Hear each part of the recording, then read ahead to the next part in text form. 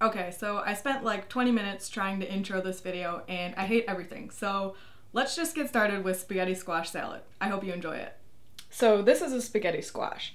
You can get them at the farmer's market or the grocery store or, wherever sells produce. I got this one from my mom. She gave it to me on Easter. I'm actually not really sure where she bought it because spaghetti squashes aren't in season right now. But I'm not gonna ask questions because I love it. Preheat your oven to 350 degrees.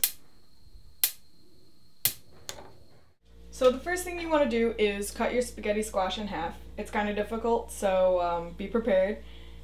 A lot of people will just cook the whole thing, but I like to cut it in half and then season it. So you could, if you want to take the easy route, just stick it in a pan, the whole thing. Well, you would put some fork holes in it and then stick it in the oven, but I cut mine in half. So then it has this, pulp and seed stuff in the middle. So I'm going to scrape that all out first. Okay, so now that I've scraped out all of the insides, I'm going to spray them with some olive oil.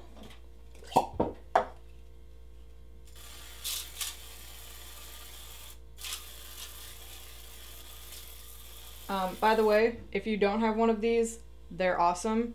You just put olive oil in the bottom and then you can you pump it and it makes it into a spray. So instead of having to buy those sprays and you don't really know what's in it, you can make your own. It's really great and they're like $10.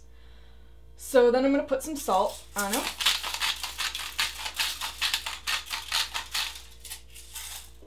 And pepper.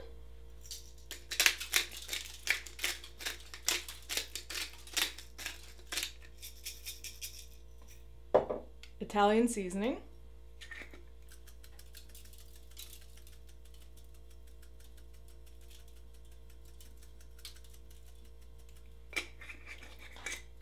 And last, garlic.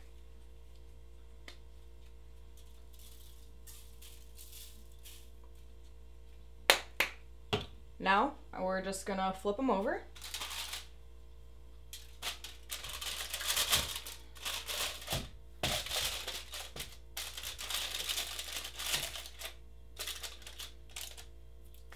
And then they just go right in the oven.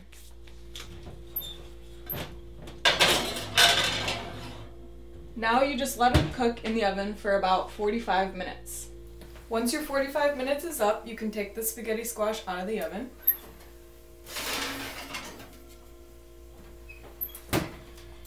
Okay, so once it's done, you're gonna take it out of the pan. It should look something like this.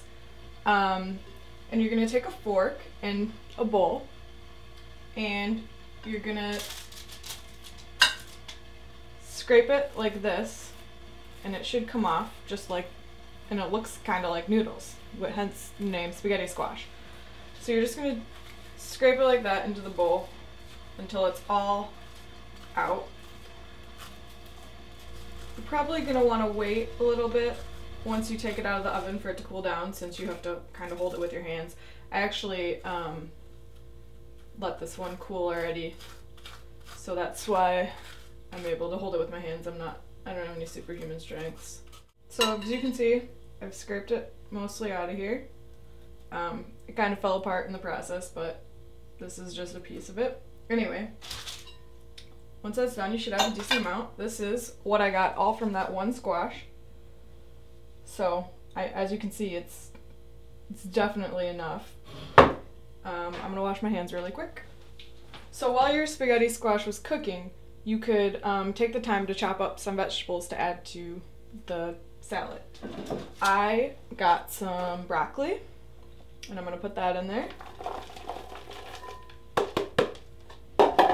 About half a zucchini.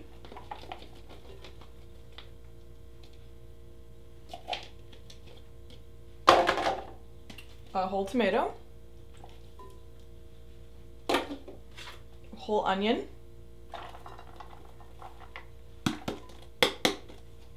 and then you can add this if you eat cheese or dairy, but I have some feta cheese to add to that too.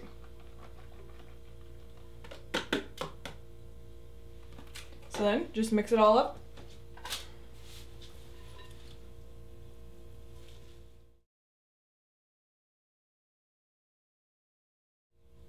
And then you can add, I'm gonna add some extra virgin olive oil. This, I don't really have a measurement for this. I just kind of put in as much as I see fit, and depending on what size your squash was, you might want to use more or less than what I'm using. I probably used maybe a 1/4 cup right there.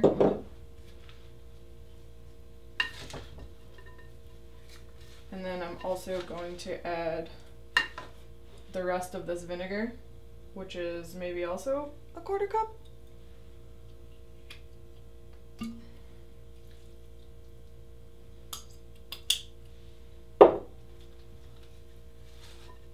That was red wine vinegar. So now that I've sufficiently made a mess, I'm gonna add some pepper.